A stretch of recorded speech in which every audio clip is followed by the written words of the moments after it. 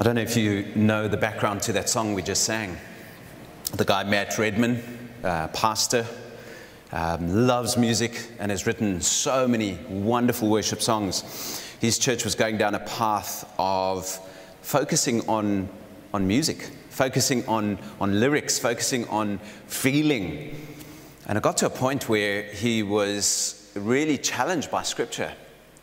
And he put an end for a month, or maybe even more, can't remember, to music at all.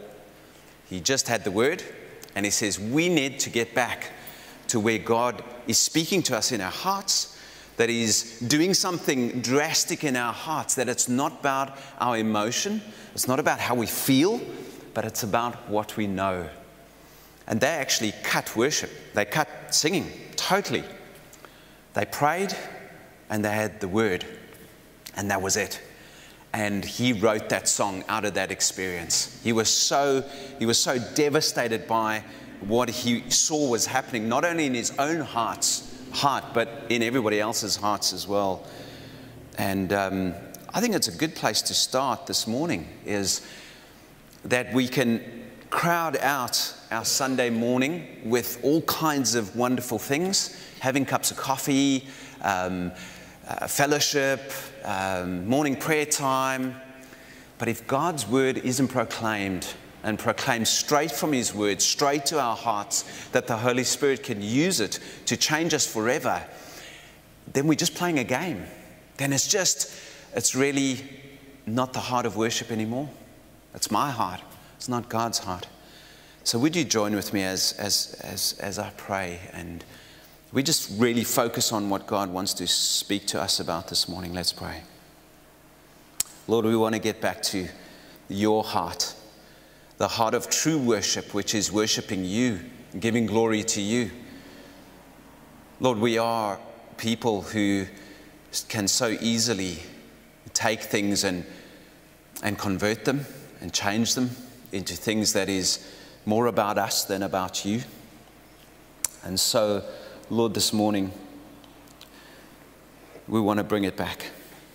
Bring it back to what you want from us, not what we want.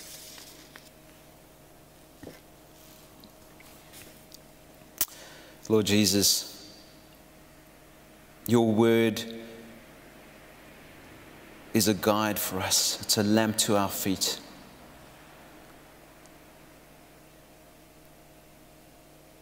It's a place in stormy times that we can find refuge. It's that rock that we can stand on when everything else is sinking. Lord, I pray that as people who are called according to your name, we would so focus on your word, so focus on your Spirit's working through that word to transform our lives into something that is Christ-like. Lord, we can't do this on our own. We need your word. We need a touch from you. We need you to transform us. So, Lord, here we are. Create in us Christ Jesus. Amen. We come to a place in James, in this wonderful letter that he writes to those people dispersed all over the Roman Empire, that is kind of damning of every single one of us. I don't think there's a person in here that hasn't changed feet in their mouths from time to time. I know I've got this horrible foot taste in my mouth because I put my foot in it every single day, every single moment. It's so easy for us to do it. It's natural. It's kind of who we are. Our base nature is to defend ourselves and to put somebody else in a much lower position than us, so that we can feel like we are people who are above everybody else, above reproach, above being wrong. And our lips betray us all the time. Donna, thank you for reading that passage. And it talks about taming the tongue. Taming the tongue. So if you've got your Bibles, please open them to James 3, 1-12 and keep it there. The tongue has incredible power. But you see, the tongue gets the blame but the heart is the culprit. The tongue gets the blame, but the heart is the culprit. There's no way that you can speak just your tongue knowing what you're saying. But whatever bubbles forth from the heart, the mouth speaks, and that betrays us. Listen to a couple of Bible verses regarding the tongue. I wanted to just have a look at a couple of verses to give us a baseline, and then we'll get into the passage. 1 Peter 3 verse 10. Whoever would love life and see good days must keep their tongue from evil and their lips from deceitful speech. If you want a good life, if you want a life that is pleasing to God, if you want a life that is cherished by most people around you, then the tongue has to be reined in. Keep your tongue from evil. It is so easy for our tongues to speak evil, not only of others, but just of the Lord. It's so easy for us to, if we're in a place of people that don't like Jesus and hate him, to not speak up when they have committed blasphemy. It's so easy for our lips to have deceitful speech on it. Not only about God, but about our brothers and sisters, about our kids, about our parents, about our spouse, about our friends. Deceitful speech. Colossians 4:6 says, let your conversation be always full of grace, seasoned with salt. How often do we coarse joke? Do we tell a joke and we've all got them, that is just kind of borderline or just stepping over? And we know, before it's left our lips, we know that was the wrong thing to do, but yet we do it. And God longs for our voices, our tongues to be full of grace, uplifting, upbuilding of others. But it's so easy to break down. It says seasoned with salt. What does salt do? Salt brings wonderful flavor to every meal that you eat. You know what, you get that meal and it's so bland. It's got no spices, it's got nothing in. And I love spicy meals. And then you just put a little bit of salt on it. And all of a sudden, the flavor of the meal is changed. It's wonderful. That juicy piece of steak that you put some I can see you guys like your steak. And you put that salt on. And you cut it through, and the juices and the blood and the blood's running off of it. And you put it in your mouth. And that taste, Jesus wants our words to be seasoned with that same salt.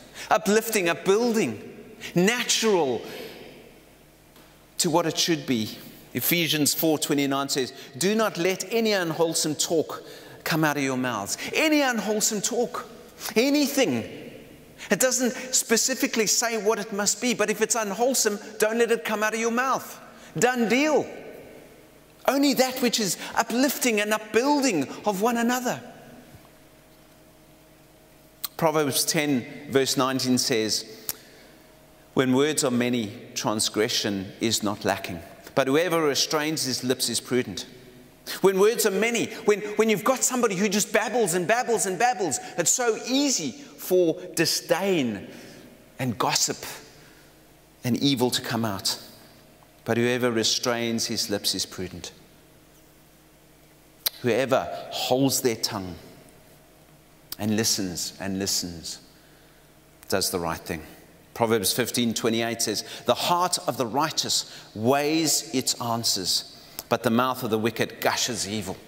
The heart of the righteous weighs its answers. How does he weigh it? He weighs it according to who Christ Jesus is, what Christ has done in his life. He weighs it according to the life of Christ and seeing that that's his standard, not his neighbor. That Christ is the standard, not your spouse. That Christ is the standard, not the person that is lower, that you think is lower than you. They weigh their answers. But the mouth of the wicked gushes evil. You can just imagine this water, this horrible water gushing from a person's mouth. Just evil, wicked. And then Jesus' words, which is really striking, and this speaks volumes. Matthew 15 verse 11 says, what goes into someone's mouth does not defile them, but what comes out of their mouth, that is what defiles them. And what comes out of the mouth comes from the place of reason, the place of thinking, the place of making decisions. We call it the heart. Comes from the very place that we judge things. 1 Peter 3 verse 10 is so important. Whoever would love life and see good days must keep their tongue from evil and their lips from deceitful speech. As you can see from a number of these scriptures, our tongue and our lips can get us into so much trouble. But more than that, our hearts are wells of malice and deceit. Imagine a well that's been dug in a very dry place and they come down to the last bucket of water. What's left down there is sludge, and that's the imprint here. Is that sludge comes out. Malice, deceit. James knows this, and he knows that it is a problem in believers in the first century, but we also know that it's a problem today.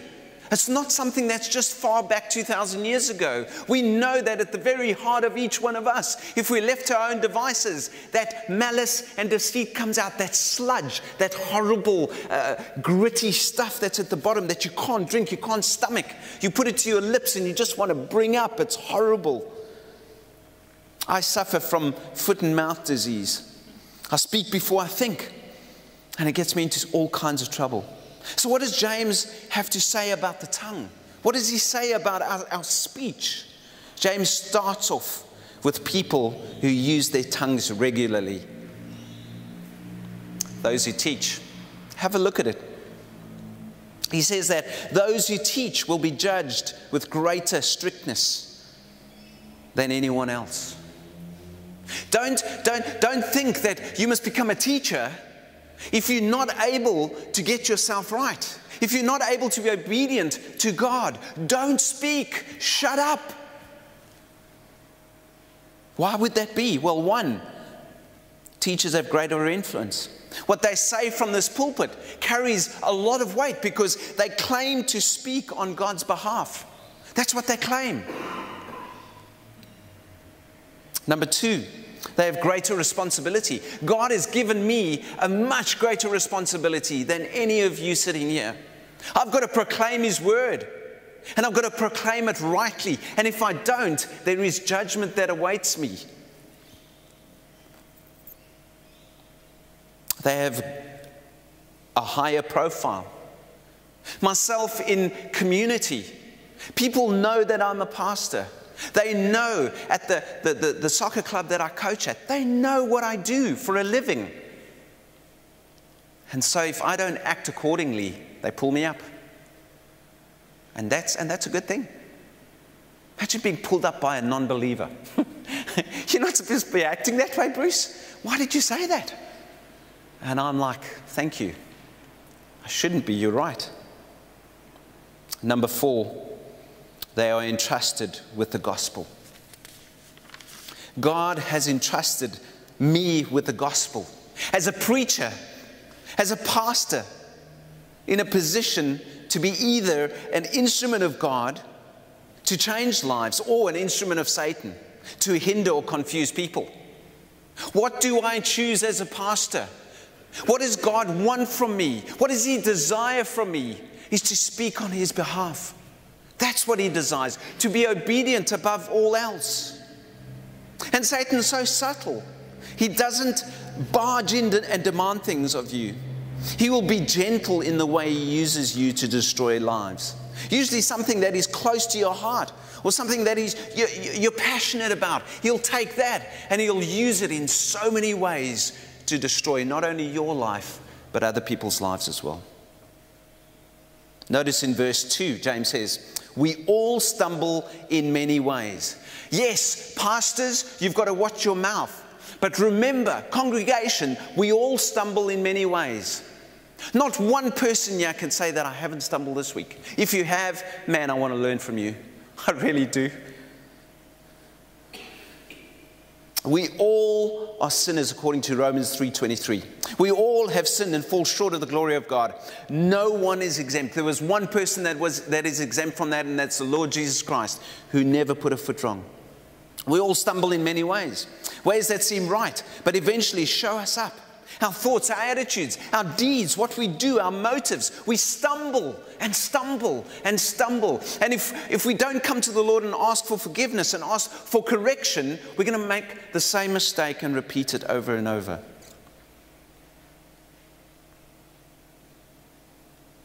If we all stumble and all are sinners, does the perfect person exist? I don't think so. Regardless of where you go in this world, regardless of what church you belong to, sinners are part of that church.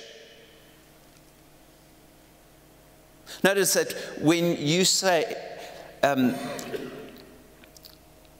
it has an effect on your body. Bridle the tongue, you bridle the whole body. Control your speech, you control the whole body. Let's go a step further. Bridle the heart, you bridle the tongue, you bridle the body. So, yeah, we talk about this little muscle that's in your mouth, but it's that bigger place.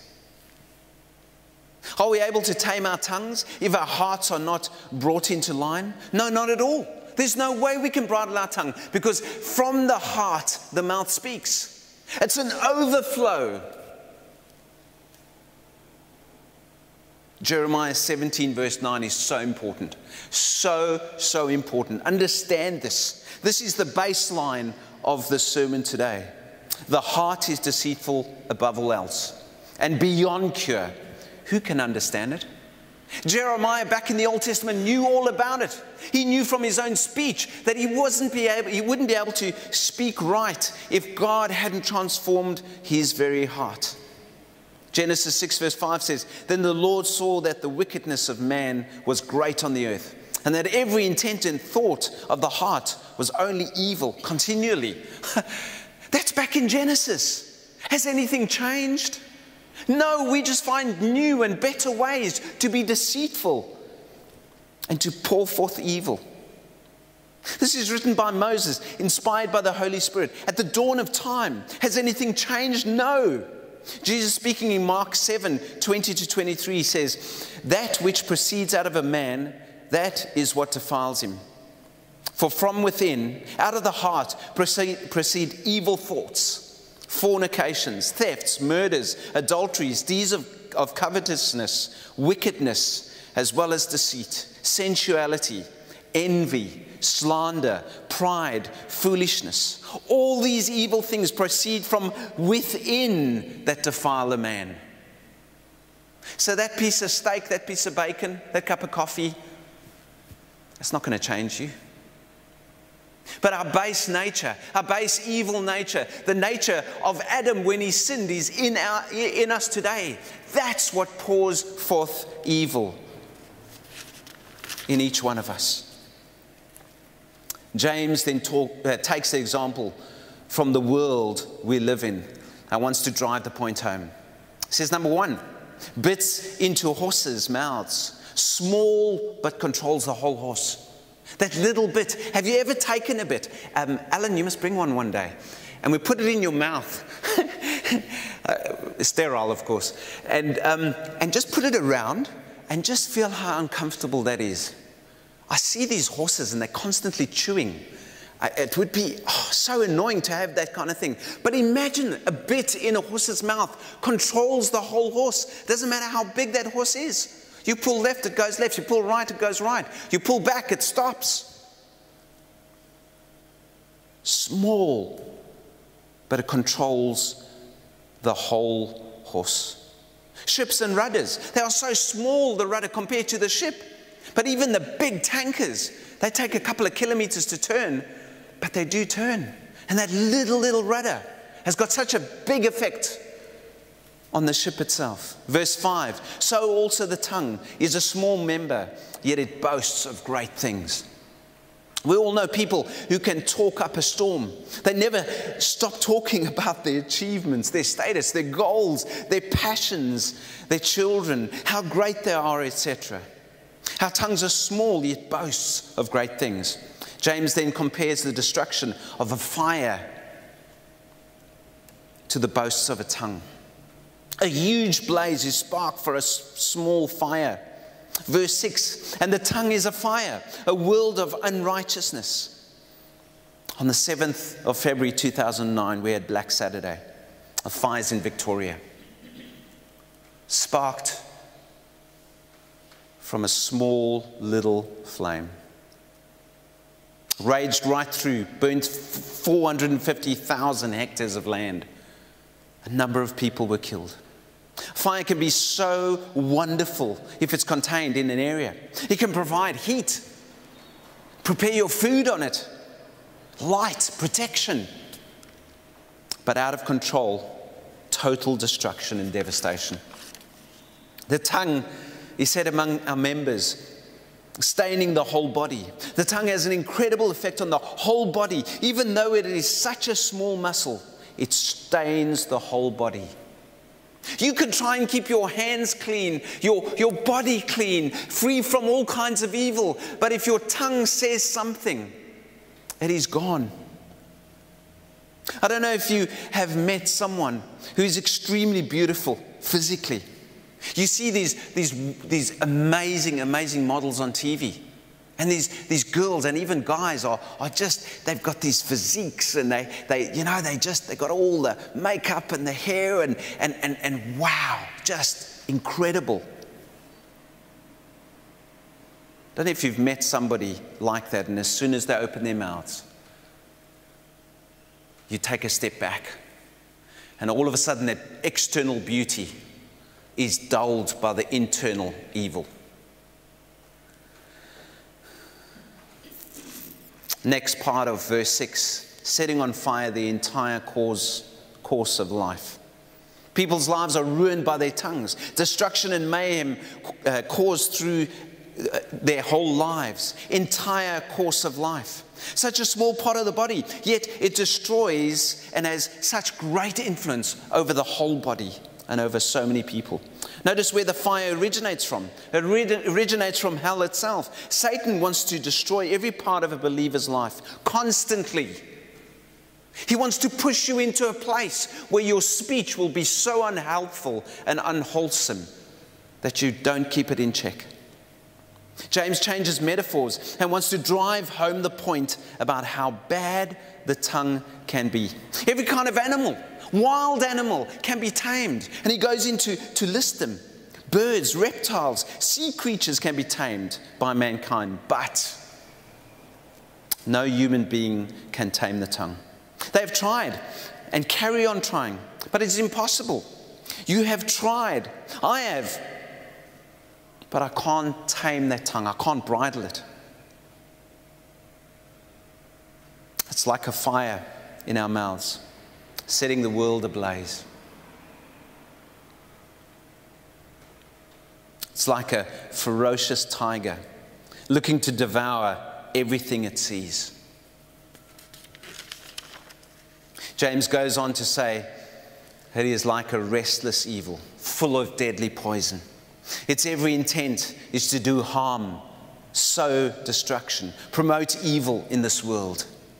Verse 9, with the same tongue we bless the Lord and Father, and with it we curse people who are made in the likeness of God. Verse 10, from the same mouth come blessing and curse. Have you found that in your own life, we are barely finished with the service? We barely saying amen and we go and we grab a cup of coffee. We declare our love for God, and in the next breath we gossip over a cup of coffee about someone who has done something wrong to us. I've done it.